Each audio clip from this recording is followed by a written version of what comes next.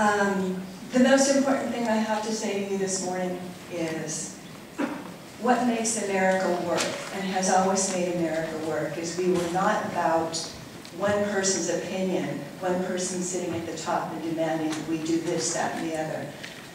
With laws, we are able to make our own decisions, take our responsibility for our lives if we have opportunities because of those laws. If we choose to take advantage of them and move our lives forward, we take advantage of them. If we choose to sit back and live a different kind of life, we can do that. Our government at all levels in the United States has failed to recognize that we are a nation of laws. Our government is getting bigger and bigger by the day, and they're into every aspect of our lives. And the law states that the federal government settles the issues on immigration. That's been made very clear. The last time I was in Riverside, I was at the city council because they were going to become a sanctuary city. You're nullifying our laws when you do this. You have no right to make these decisions with our lives. The law states, unfortunately, that these parents brought their children here illegally to the United States. Some of them, if you're 16 years old, you realize what's happening, you know it's wrong. Enforce our laws, and this resolution is way out of your bounds. Thank you. Very good. Thank you, Ms. Droilet. Next speaker will be Judi Neal.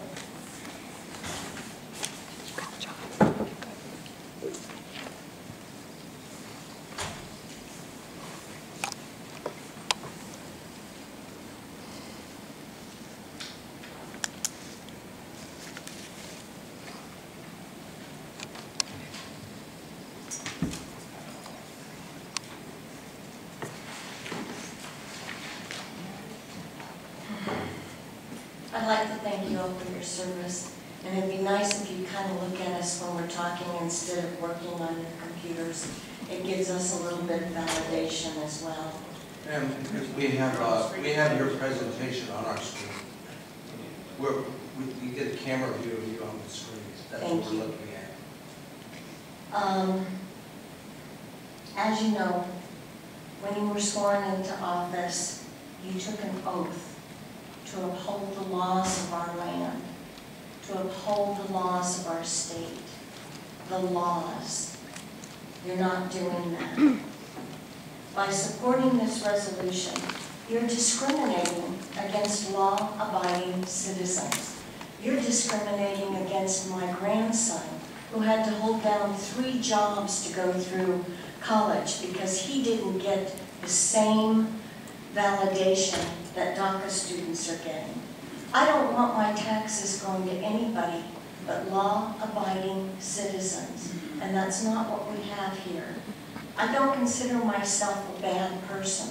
I don't consider myself evil towards the DACA recipients, but we are a nation of laws. If we don't like the laws, then let's go about changing them in the right way through an election, not by just deciding willy-nilly we're going to circumvent the Constitution of the state of California and make it up as we go.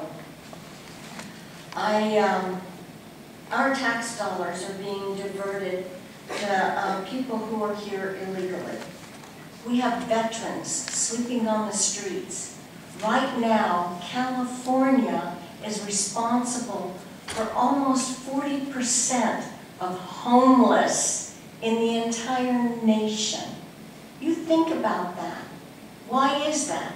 Because our representatives have not done their job, and they're giving entitlements and funds and taxes to people who are here illegally, instead of supporting and funding programs that will help our homeless.